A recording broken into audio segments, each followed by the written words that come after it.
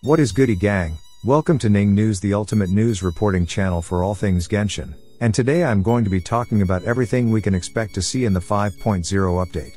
Now before we submerge into the video, I want to remind you to join our Genshin Discord server, which is climbing to 5,000 members, so make sure to be there before we hit that milestone. So in case you guys didn't know, Genshin announced the livestream date super early when they usually announce it 2 days before the actual livestream. I am assuming they are doing this to increase hype for the game, considering the 4.8 patch is honestly a very dry one. So the Genshin 5.0 livestream is going to take place on August 16th, which is actually just 3 Fridays from the time of this video releasing.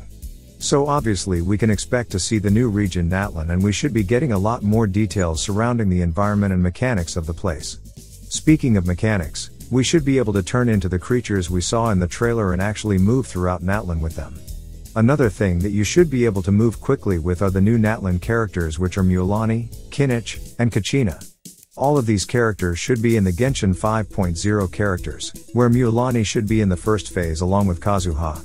In the second phase, this is where we should be able to see Kinich, who runs alongside with Raiden Shogun, which is exciting. However, Kachina is not known which phase she will release in, but it is almost certain that we do get her for free as she helps with exploring Natlan mechanics. Another thing we are said to get for free actually is a 4-star catalyst weapon, and this is pretty interesting if we get 2 free rewards in this patch, but the catalyst is said to be HP scaling. Now moving on to other new things we should get, we are said to get 2 new artifacts which both deal with something called Night Soul, which is a Natlan character mechanic. Speaking of artifacts though, we are finally said to get a free artifact selector which can be obtained through the battle pass and through the Natlan offering place. This artifact selector basically lets you pick the artifact, main stat, and 2 substats for the artifact, which is pretty interesting. Moving on to other unique rewards, we should also be getting 5 free Natlan weapons which can be forged and crafted, and I went into further detail in another video that you can check out.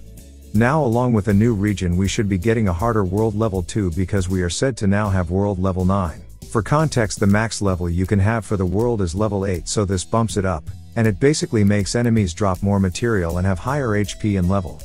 Along with this though, Genshin dropped a bombshell of quality of life changes to the game, which you can get the full details in this video, but some prominent ones are the ability to skip floor 9 and 10 in the Abyss if you did floor 11 previously.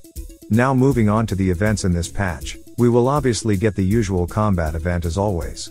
As per the other events, we should get one using the camera, which will help with getting familiar with the region, and one entitled Bomberman. These should give a decent amount of rewards, but the total expected rewards for this patch for F2P is around 121 pulls, which is crazy.